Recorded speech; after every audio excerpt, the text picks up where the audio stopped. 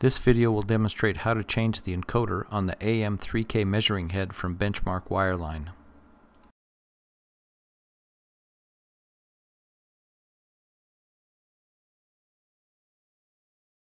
For ease of access, position the measuring head on its side with the encoder facing up.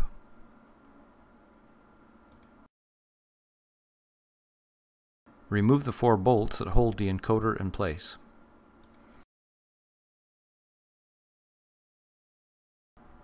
Carefully remove the encoder, taking care not to jar the coupling stack. There's also a plastic coupling that connects the coupling stack to the metal tang on the measuring wheel. The coupling stack interconnects with it.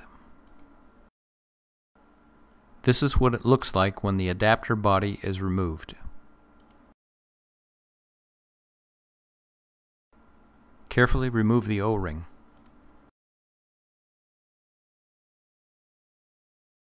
Note that the coupling stack is held in place on the encoder shaft with 2 set screws.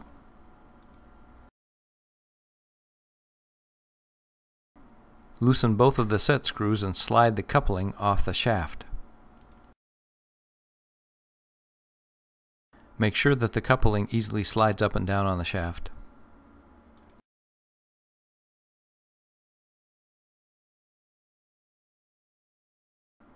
Remove the plug which covers the access hole on the adapter body.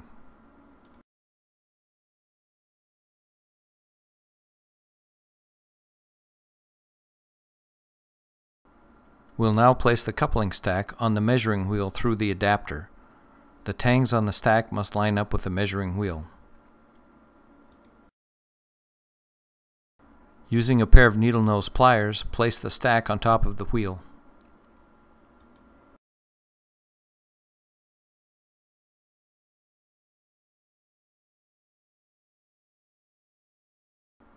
Lubricate the rubber seal using DC-111 or similar product. Be careful not to damage the rubber seal.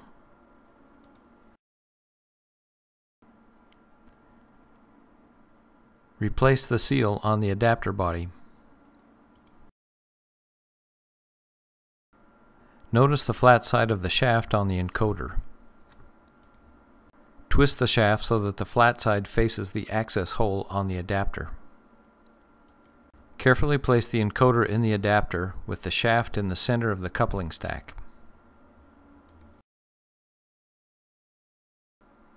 Install 2 bolts in the encoder to temporarily hold it in place.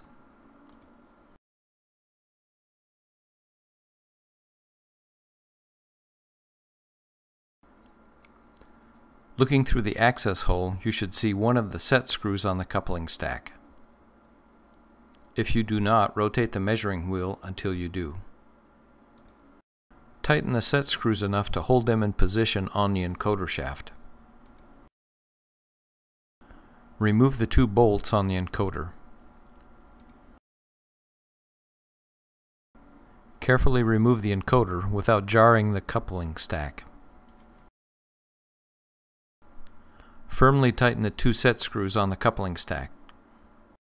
Align the coupling and carefully reinstall the encoder, taking care not to jar the encoder stack.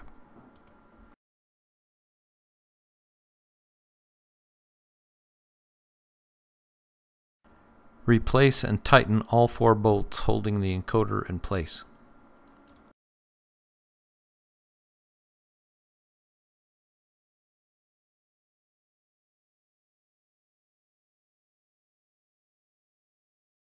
Turn the measuring wheel while looking through the access hole to assure that the coupling stack is properly seated.